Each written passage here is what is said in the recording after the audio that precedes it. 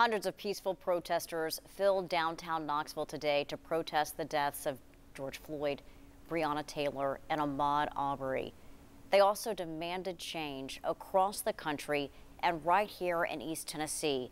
Reporter Gabrielle Hayes shows us the march down Gay Street and the community's call for justice.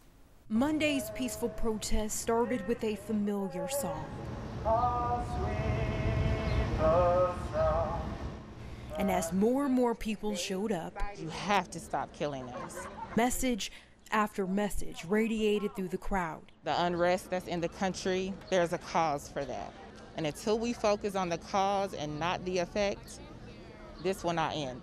Signs depicting George Floyd. I'm tired.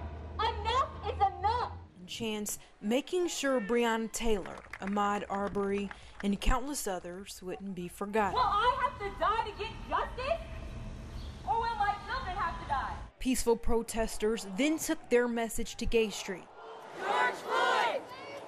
George Floyd! Hundreds on foot with their signs held high in the air.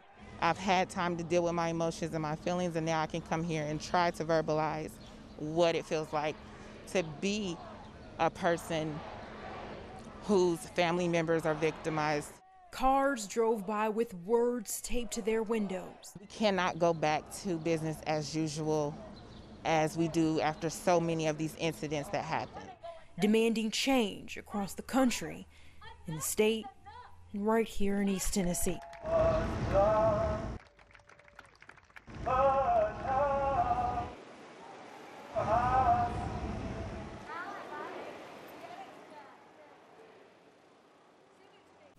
Protesters handed out snacks and water to those gathering for the march. Many called on people to stop anyone trying to make the protest anything other than peaceful.